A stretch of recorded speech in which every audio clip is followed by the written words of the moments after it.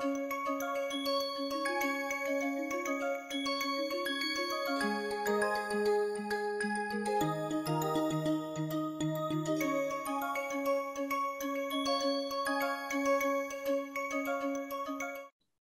everyone.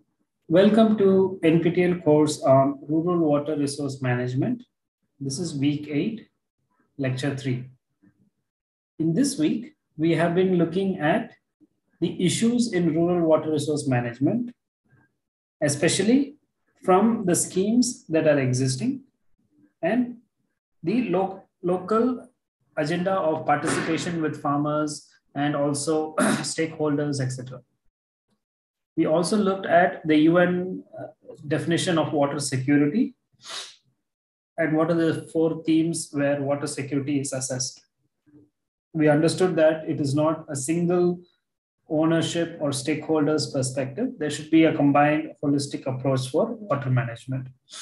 If 1 or 2 of these fail, if you do not acknowledge these partners in assessing and monitoring these rural water resources, then there is potential of the system to collapse. Let's move on further to look at what are the issues that we have noticed in rural water resource management. In today's lecture, we will discuss about ownership. What is ownership? Let's define this word. When someone gives you a gift, or for example, for your birthday, a gift is given, who's the owner of the gift? Is the owner the person who bought the gift, or is it you because you have in possession the gift? And that is the question which is being raised here when you talk about the assets. Remember last class, we showed a map of where the water resources are placed by the government, especially the MNREGA project. Under the MNREGA, there is NRM, and in our NRM, there is some water resource projects. So in the water resource projects, the government has put the MNREGA money. However, there is no ownership of these structures. In the previous years, before the MNREGA was given in as assets, it was given as money. It started with 100 rupees, and then now it has increased based on the inflation. So when the government gives a farmer money, then the money goes into them and they are the owner, right? But if the cost and then the pay which they give them, the money which is given is based on the work which is done, like making a tank for rural irrigation or storing water, why is that not taken as ownership? So this is the question where the government also wants to know. We have given you a platform, we have given you the money and construction materials, etc. Now we have constructed it. But if you do not take care of it, who's the loser? There is no rules and suggestions saying that if we build this, you have to take it ownership. Since the rules are not there, people are still not sure who's the owner, and or there is laziness and they don't want to see others getting the benefit because only some part of the society will be working on the water where others will be enjoying. Right? So they want to be very sure that either all should participate as a rule or mandate, or no one participates. Unfortunately, the latter is what is happening. No one is participating in most of these programs. Let's take some examples. So these wells, you could see, should be managed properly along the edges. If these roots and other obstructions happen, then slowly the structures will break and then collapse into the well. So here's a well where the labor for digging the well, hand digging and placing all these structures, there is a labor cost, was given as an NRM project to the farmers. They were paid for it. But then if you don't manage it, then whose problem is it? Same thing on this check dam also. They've given you the money for the machinery, the ingredients, the concrete, the rocks and cement. They've also given you a location and a labor to construct it, the labor cost, per day cost. But after it is running for some years, if it breaks down, no one is taking care of it. And the MNREGA money now moves to the next asset. So after one asset, it goes to the next asset, next asset. They want to build many assets for water resource management. But this one is a loss now. All the money that has been put, all the time that has been put is a loss. Another thing is it is built on government land. For example, this one is built on the river, across the river, and that river is owned by no one, by the government. A farmer might have the land on this side. Okay, so this part of the land may be owned by farmer A, and this part of the land might be owned by farmer B. But in between the river and the buffers along the river or the stream is owned by the government. You cannot encroach it. So this is another reason, like they don't want to get in because it is not on their land. Okay. So who owns these structures and maintains them is the most important question. And that is what ownership means.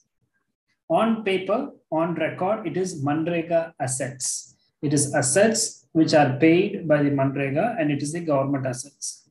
And normally, government assets are taken care by government, right? For example, you have street lights, you have roads. If it breaks, then you call the corporation office, the city office, and then they will fix it. If the bulbs are not coming up in the street, you call them, they fix it, or they maintain it often. Okay. Even the divider in cities where it has flowers and plants is maintained by the government. But here, once it is built, once it's given to the farmers, not as a property, but as an asset, it has to be maintained by either. And because the government, Manrega, has to move on to the next projects, there is no capacity built, and it is not viable to build that capacity to maintain these. So it has to be the government or the local NGOs who help in making these structures. So government NGOs or government agencies construct them, but then what happens? They put so much time and effort, and NGOs are very, very important, like DAN Foundation. Here it is Marvi, it was ACT, all these foundations and NGOs who work on the ground for the people are getting affected because they see this in front of their eyes getting wasted, okay, which should have been taken care. So the long-term sustainability is not achieved. It's not that the farmers don't know the benefit of it. That is the other point. When the water was flowing, they could see that, okay, the water is ponding, I can lift it for my irrigation. When there's water in the well, they could see, they could access the water for domestic use. Then why not manage it? Why not maintain it is the question. There are other ownership also. Okay, so one side, it is the maintenance and management by the locals who are actually using them. And there is lack of ownership by agencies on the medium to higher structures. The user structure might have changed. Example, from irrigation to domestic use. So in which circumstances that the ownership itself becomes a question mark is the question. Okay, let's take a classic example of Bangalore. In Bangalore, initially there was a lot of agriculture happening inside the city, along the periphery, etc. But slowly, when urbanization happened, what happens to the rural lakes? So there were lakes inside the city, which was giving water to the agricultural field. So it was managed by the agriculture department. But once that land has been sold and urbanization happens, then there is no mandate for the agricultural agency to maintain the lake. Then what happens? The urban agency should take it up. But suddenly a lake cannot be built and given to the ownership of the urban agency, right? So that is where now the lake stands without an ownership. And that is what we are trying to tell here. The use of the structure might have changed from irrigation to domestic use. When it becomes domestic, it is Jal Jeevan Mission. When it becomes to irrigation, it is agriculture department. You see how there are two different sectors just for water. Okay, you built a dam or small check dam, and the check dam is holding the water and then siphoning it into the tanks and filtration for drinking, for example. Once it was irrigation, and once the irrigation land has all taken up and groundwater has been used, then this is more used for domestic use. So now the irrigation department won't manage it because it is not their mandate. Just because it was once irrigation structure, it is not their mandate, which is compulsion to maintain it. It is the domestic sector, which is the Jal Jeevan Mission, for example. Less budget for operations and maintenance. This is where the agency have to give it out or just let it go and then go to the next. less budget for operations and maintenance. If you look at these structures, there is a budget for labor. There's a budget for the materials like sand, silt, clay, cement, rocks, etc. There's a budget for the engineers, but there's no budget for maintenance because these projects have to close in 2 years, 3 years. For example, they'll say, build a check dam within 1 year. This is the budget. But where's the budget to maintain it? Suppose it breaks after 2 years. Which budget should you put to repair it? Otherwise, the whole structure is gone. Okay, like we saw in the previous slide, if one part of the check dam is broken, the entire objective of the check dam is gone. And slowly the other parts also start to break. So less budget for operations and maintenance or not thinking about that budget is an issue for water management. Project term and new projects. As I said, the agency is there for building check dams, and they are not constantly looking for old projects and renewing it. They're making new projects because every year you get tax money, and the tax money goes to Manrega, and the Manrega goes to NRM. So it's like a cascading effect. So they have less manpower. For example, 1,000 engineers are there. Their goal is to go and build these water infrastructures. And there's no capacity or team built for management and maintenance. So it is on the stakeholders. It is on us like academics and faculties, research centers to look at these and give it to the public and the agency, government agency to repair and manage it. So the need of the hour, which means the urgent need, is role of NGOs. What is an NGO? For those who don't know much about it, it is a non-governmental organization. It is a non-profit organization, okay, which means they have a setup like a company, a consultancy company, but they do not take profit. There's no profit which they have to record and then sustain the system. It is just, for example, it will be an office and with a lot of staff and volunteers. They will collect money from the government and then they will do it for the public. No profit built. It is only the salaries which are as per the government rules and regulations, the salaries are kept. Only that salaries they'll take. So it is like a company which does not work for a profit. There's no profit here. Okay, so that is a non-profit agency, and non-governmental is because it is not associated with a government sector. However, it works for the government projects. So, for example, I make medicine as a company. I'm making medicine, I sell it to the government. I sell it to the government, and the government buys the medicine and distributes it to the public. How the medicine helps the local, how the medicine has to be administered. The doctor cannot go everywhere and do it. It is the role of NGOs. Okay? So that is how NGOs are in the sector, and they're very, very important because these are run by people who do not care about profits. Most of them, I'm saying, most of the NGOs. And it has a goal of rural development or development of the public, development of the ecosystem. For example, there's an NGO for forest, there's an NGO for public, there is an NGO for animals, birds, dogs, etc. So many NGOs work with people on the ground and train them to build capacity. So the role of NGOs has been very important in this capacity building. The government officer who's making the assets, the infrastructure, check dams, etc., need not teach the public about the check dams. Their role is they get the money, call the people, show this is the check dam, I'm going to build it. They build it, give it to the people and go to the next project. But who's there to teach them about maintenance, about forming together and using the water? No one. And that is not the role of the government. So here is where NGOs play the role. So I hope you understand that the NGOs is like a bridge between the public and the government agency. They are well-trained people. Most of them are well-trained people, educated people. I worked for an NGO, for example, before I came to IIT Bombay. And it is one of the leading NGOs in India. So it was very active working with the people on the ground to show what is water conservation, how to use groundwater better, etc.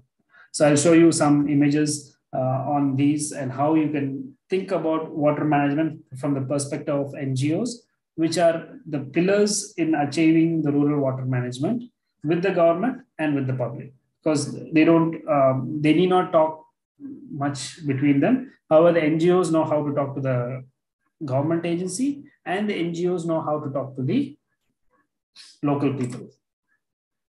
They sensitize them to understand the role of these water management schemes and infrastructure. So the sensitization part or teaching part, clarification part is done by these NGOs. For example, there's an NGO for studies, education of girls, etc. What they do is they go to these remote villages, tribal villages, and set up a camp, and then they do these teaching of classes and educational activities, physical activities, etc. There are other NGOs who have health camps for rural regions, because sometimes the rural people may not go to the hospital, they're afraid, but these NGOs go there and then say, okay, you have to have these vaccinations, you have to have these medicines. So it is a very important role that NGOs play. So they sensitize them, they first talk to them, they clarify all the doubts, and then they get them on board for water conservation. So it is their role to understand, to make them understand these water management schemes and infrastructures, train the locals to maintain these priceless structures. There's no price for this check dams. However, it is very, very valuable. The farmers do not pay a price. They're not going to play, okay, I'm going to give you money to build a check dam. They're not paying. All they're doing is using the benefits. Are they paying every month a rent for the check dam? Not. They are using the benefits and thinking it is free. So it is not free. That is what the local NGOs train them. Also, they identify volunteers in the location who they could train and let them manage the water better. Why does this happen? Because the NGO also has to go to the next asset, next village, next district. For example, the DAN Foundation, as I said, they work in one area in Madurai. But if they said, okay, I'll only work in Madurai, then only the benefits are with Madurai in South India. Then they work again to another location, and then Coimbatore, etc., etc. Vasan is a good NGO which works with the Odisha government for millets. They are very, very well known for providing, training materials to grow millets, etc. But then if they say, okay, I only work in Karnataka or where they are from, then the benefits are not reached. And that is not sustainable also. For one check dam, you cannot have one NGO sitting there. So it is better to identify the volunteers, train them, and then just closely watch them, or you have phone call often every month or so, and then let them develop the system, and then you go to the next system. That is the beauty of an NGO's work. Better acceptance if trained by locals. So the NGOs would train the volunteers. For example, there's a village of 100 people, and then there are 10% of youth. 10 are college-going kids. The NGO would talk to the 10% and say, I will train you on these water. You go train the rest 90% of the population, and that they will do. Now, the 90% of the population would readily agree with their own local youth rather than an NGO or a government agency telling them. So it is the goal of the NGO to find these volunteers, make them understand the concept of water conservation, and then they will take care of it. Better monitoring. If the locals are there, the monitoring is better. The NGOs are there, they will think creatively on how to monitor. So for example, when I was in the NGO, we use satellites to monitor these activities of how the check dams are built, how the water is being stored, etc. That is very, very valuable data. Long-term capacity is built. As I said, the Vasan, DAN Foundation, if you go there, readily people know it. The villagers know it. They don't know the government agency which built the check dam, but they know the NGO who helped them to understand the check dam. So that is the beauty. It's not like taking credit, but they make them understand. So long-term capacity is built between the NGO, and the NGO directly tells, this is built by the government, we are there to help you. And then the bridge is formed. So this long-term bridge is formed, and they also monitor them quite oftenly on how things are done. So what are the ways forward? Moving on, the best way for ownership is to have public participatory with NGOs, where NGOs are able to train the public. So understand that ownership was not taken because they didn't understand the system also. They don't know how to manage a check dam, for example. They don't know how to rebuild a check dam when it's broken. So what do? They don't take care of it. So that is where this public participatory with NGOs help a lot because they train, but they won't do it. They let the people do the work. They're only there for training. One example is this, where NGOs call the volunteers. So these are the local volunteers from the village. And then the NGO person, you could see, is telling them how to use the water level meter, how to look at the well and know the depth of the water well so that you know how much groundwater you're using. If you know how much groundwater level is there, then you know how much you can pump. Otherwise, you'll just take out all the water, you'll lose energy, the diesel pump, or you'll waste the water. And you could see all the youth are participating, from younger people, school kids, everyone will be there because they normally do these activities on a weekend. Let's take some case studies. One is the tank restorations by Daan Foundation in south of India. You could see here that first they would go and talk to the public and say, this area was initially traditionally a tank, a village tank, which was catering for water. Now, since the king's rules all went off, that tank has been just there. No one has taken care of it. And the government, as I said, has a mandate only for some part of the tank, not all the tank. So it is up to the people. And the Daan Foundation went into the ground, identified the volunteers, got some money from donations and also government to help build the structure of the dam on the sides of the tank on the banks and all. But they need labor, so they brought the people saying that we will only work on the tank if every person of every house have to come and help. Okay, you could see all the locals helping, and then now the water is rejuvenated. People are happy. They can readily use the water for their own village. It's not like they're building it for someone else. It is for them, but they need that push. And that gentle push is given by the NGO. So another case study I'm going to show is from NM Sadhguru Foundation, which is also a very well-known NGO in Dahod, Gujarat, where I do have some field experience. You could see that water was just wasted. It was just going along the big elevations, just going down without getting stored. In those regions, water is already less. And if it is not sustainably checked or sustainably stored, it just goes down and then goes as a loss to the system. So what they did is they brought the community together. They got some funds from their resources and as I said, donations, volunteers, but most importantly, the government schemes, etc. They talked to the government and then they built these massive structures. Look at it. They built this in 85 days along with the people. And this indicating their interest, involvement, and ownership. So what has happened is because they all of these locals helped to hand build this check dam, they equally have rights to use it. Everyone is enjoying the benefit. And if something happens, all these people who took part will come back again and they know how they built it, so they know how to repair it.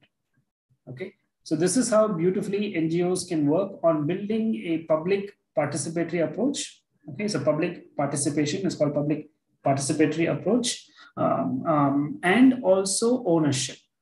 Once the public participates, then the NGO will set back and say, okay, bye, you take care of your check dam, I'll go to the next check dam.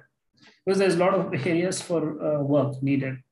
And when that happens, these people would readily work on it and manage it. This village people, for example. Suppose they cannot solve the issue. Suppose there's a major engineering problem. Still, they have the NGO's phone number. They know the NGO people. They will just readily go to the office and then say, hey, we have this issue. Can you come and help us? And they'll readily help us. Or the NGOs can connect with the engineers from the water resource department, state or central government, and then help to retrieve it. Initially, the villagers didn't know who to ask. If something happens and breaks, they don't know who to ask to solve these issues.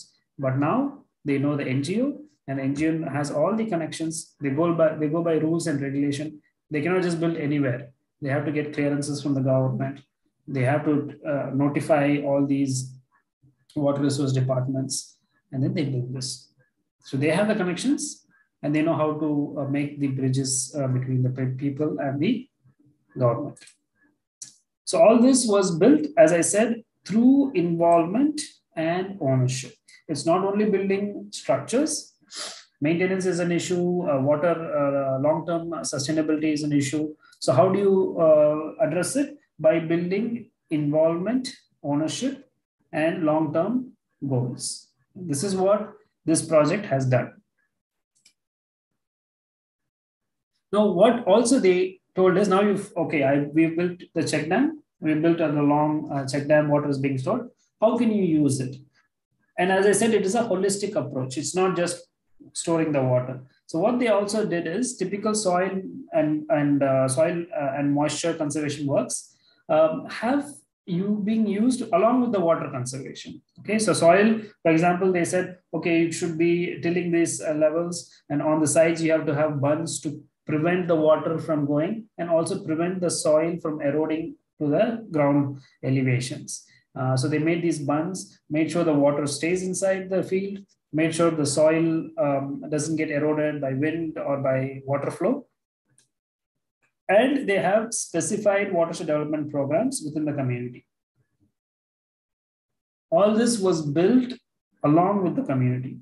So some of the NGO people would be highly educated, PhDs or engineers, masters, etc. So they know how to do these, and along with the traditional knowledge of the public, both of these would share knowledge and then make these constructions. And those would stand along for a long time. And NGOs not only work on one aspect, they try to cover the holistic aspect. For example, here, they said, okay, we block the water, we also do soil and water conservation so that we can have the whole benefit. And it is for the community and program implemented by the community. Can do better if supported by local and government funds. So local is your panchayat funds, your local body funds. And the government would be two types, your central and state government. There are central government money, for example, Manrega money, which can be used for NRM activities. And there is the state water department funds, which can be used. So there are funds which can be used to make these kind of activities. They cannot pay for salaries for the locals because it is their own property, their own village they're working for. So most of the time they won't pay for salaries, but they can pay for the instruments. For example, they need a big JCP to come and dig these bunds. They need a cement work. So those raw materials they can purchase. That is where I'm trying to end this session, as convergence of funds is necessary. Each rural entity can access available funds and missions, which means there is Jal Jeevan Mission, for example, for rural drinking water supply. It mandates to have a tank, a water tank on the top, but the water has to go there, and there should be water. So the pump they'll give, but where is the water? If the water doesn't come, there is some issues with the mission. So you can use that part of the money to actually take care of these storage structures, so that water can be stored, and from the storage, it can go to the tank and tank the tap, okay, where people can all use it for drinking and domestic use. So this is a quick example I've given. The possibility of these funds depend on the location and the government scheme, which is already there. The benefits from each fund can be evaluated against common goals. So here the common goal is storing the water and using it. It can be domestic use, it can be agricultural use, etc. So for the storing, if there's no funds, we can tie it up with the domestic use, which is Jal Jeevan Mission or the Agricultural Department, Ministry of Agriculture and Irrigation, to make these water resources more apt for the rural village. And a common goal is saving the water and using it for development. Plan on continuation of the benefits through convergence of funds. So this is the maintenance evaluation part. So maybe Jal Jeevan has money to take care of the tanks. So that money can also, the person who's taking care of the tank can also take care of the check dam, which is storing the water, putting the water to the tank. It is one common linkage. Without the tank, there's no water for the public. Without the check dam, there's no water for the tank. Something like that analogy I'm saying. Need to understand the government schemes in depth. This is where I'm saying all these examples can be given. But is it possible or not? Is there a line drawn by the government saying no check dam should supply water for the tank? All these has to be looked at. And that is the role of the government officer and the NGO. So if you're in a village and you want to help, identify good NGOs nearby, identify the government agencies. They will also recommend some NGOs who have worked in those areas. And most of them are actually registered. So, and actually do a lot of work. You can just quickly look at what work they've done. Have they published reports, books, papers, etc. So there's a lot of examples we can give, and I'll be happy to go through these examples in the next class. Until then, thank you. I would conclude here.